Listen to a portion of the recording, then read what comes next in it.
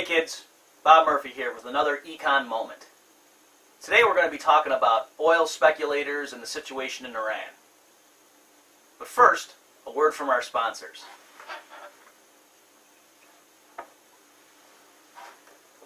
I'd like to draw your attention to these two books. The first one, The Politically Incorrect Guide to Capitalism, is my attempt to just go through the general free market literature and give some of the major arguments for unrestrained capitalism, pointing out why typically government intervention makes things worse than what the interventionists are trying to solve. This book, The Politically Incorrect Guide to the Great Depression and the New Deal, focuses on what happened in the late 1920s and 30s, and it offers my explanation for why we had the stock market crash in '29, why Herbert Hoover actually made things worse, and it wasn't because he twiddled his thumbs, but instead he was actually a very activist president for the era, and why it wasn't the Federal Reserve's unwillingness to properly inflate that led to what we now call the Great Depression. Right? So that's how I make those arguments in that book. If you want to get the books, you can go to Amazon, and if you want a very convenient way to get there, just go to my personal blog, and on the left-hand side of the screen you see the direct links to the Amazon pages for these two books. My blog is called Free Advice. The URL is consultingbyrpn.com, or you can just Google Bob Murphy Free Advice and it should be one of the top hits. Okay, let's start talking again about Iran, oil speculators, and the price of oil. So the conventional wisdom here, touted by everyone from President Obama on down, is that speculators are driving up the price of oil, and there's this element to the story, depending on the person making the accusation, that there's something nefarious going on. That, as usual, it's a case, allegedly, where people are personally profiting while causing misery to others. So the idea is, oh, these speculators are getting filthy rich by driving up the price of oil and hence the price of gasoline for the average Joe. And so this, of course, is supposed to be a really bad thing, and that's why the Justice Department a few weeks ago officially started looking into charges of speculation just to see if there's any skullduggery afoot in the financials markets to make sure that there's nothing going on that the government should crack down on. Alright, so in this short video here, I want to just walk through the basic logic of how speculation works and why I actually believe, and many economists agree with me, that speculation, if it's successful, meaning if the speculators actually turn a profit from their activities, generally speaking, is socially useful. That it actually leads to changes in the economy that we would all want. So the speculators are performing a social function just like other types of workers are, or professionals. Okay, so let's work with a specific example just to see how this logic works. Let's say originally the price of crude oil is $80 a barrel. And the speculators, looking at the global situation, they think that war with Iran is imminent. They think that within the next 1 week, at the outside 2 weeks, bombs are going to start falling in the Middle East, and we're going to have a hot war, and there's going to be a major disruption in exports from the Middle East, at least for a month, maybe longer, while everybody readjusts, they replenish the supply chains and so on, and work around whatever countermeasures the Iranian government might deploy. So for at least a good solid month, and they think this is going to kick in starting in a week or two, there's going to be a massive disruption in oil availability to the rest of the world coming out of the Middle East. And the speculators predict that in that environment, man, the world price of crude oil could go up to 150, 200, even higher per barrel. So right now, if the price of crude is only $80 a barrel, then that means they think it's significantly undervalued. So what the speculators will do, not trying to help anybody else, but just trying to personally profit from this information, is they'll go into what's called the futures markets. There's other things they could do too, but let's just focus on this simple case. So a futures contract for oil, let's say it's a 1 month futures contract. What that is, it's saying the person who buys it, let's say it's a futures contract for oil with a futures price of $85 per barrel. So what that's saying is the person who buys that is saying, 1 month from now, I'm going to buy a certain number of barrels of oil at $85 a piece. So I'm not giving you the money right now. I'm going to give it to you in 1 month's time at the rate of $85 per barrel, whatever the contract specifies is the number of barrels we're talking about. Right, so the person who sells the futures contract or goes short on it is taking the opposite position. They're saying 1 month from now we're going to deliver this many barrels of oil to you and you're going to give us $85 per barrel when this thing happens a month from now. So the speculators think that 1 month from now the actual spot price of oil will be much higher. Will be $150, $200, $250 a barrel. And so they would love at that point to be sitting on contracts saying, we're going to buy barrels of crude oil from someone at $85 a barrel. Right? Because then they don't actually take physical delivery. They can just go sell that thing to somebody who, like an airline or a refinery, you know, some institution that needs to actually buy crude.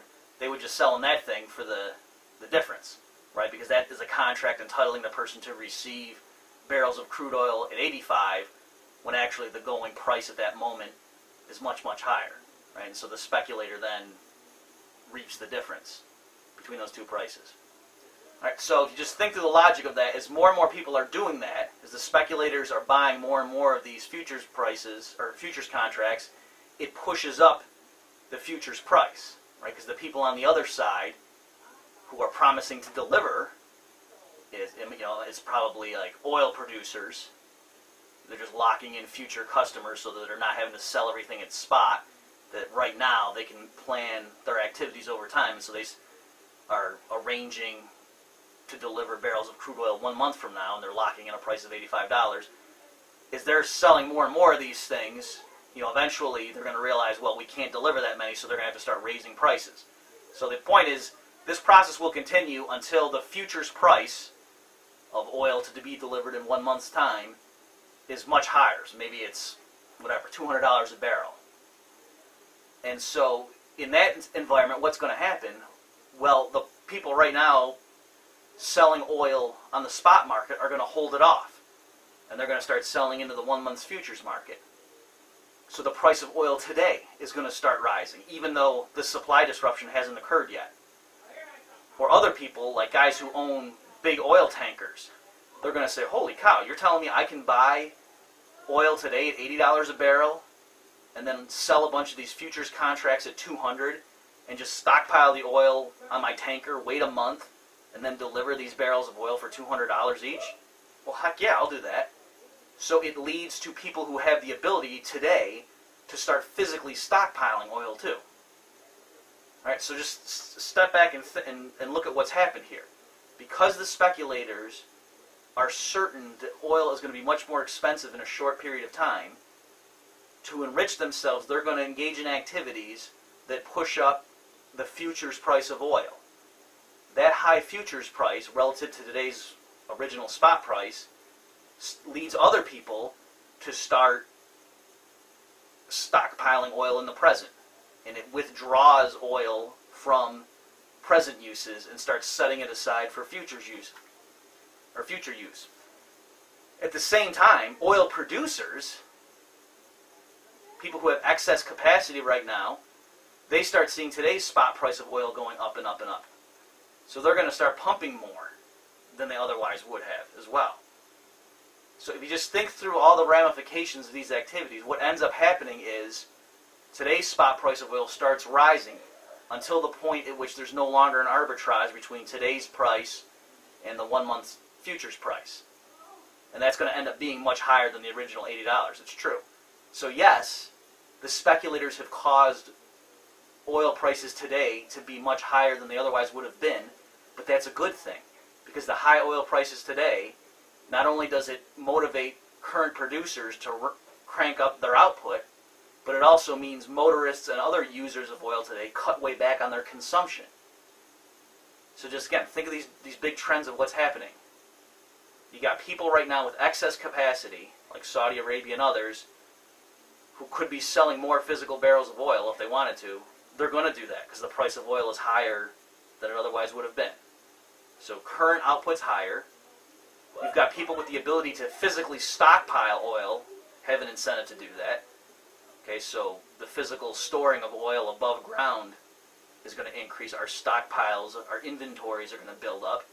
And the third thing is, people right now who consume oil are going to cut way back. Now just think about that.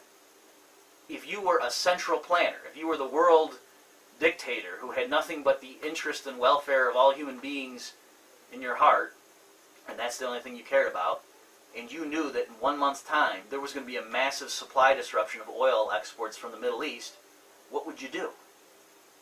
You would order all your subjects to cut way back on consumption right now. You would order your subjects who had the physical ability to pump more barrels of oil out of the ground while they still could and get it into the network. And you would order the people who had the ability to stockpile oil to start doing so like crazy. So in other words, you would order the exact response that a market economy gives us. And so this is the sense in which oil speculation and other forms of speculation, if it's profitable, if it's successful, actually induces everyone to make adjustments to the situation that we would want them all to make, if the underlying rationale is correct. Of course, if the speculators are wrong and there is no war, well then that's a bad thing from the point of view of adjusting, but that makes sense. And the market has built-in mechanisms to punish that. If they guess wrong, they're going to lose.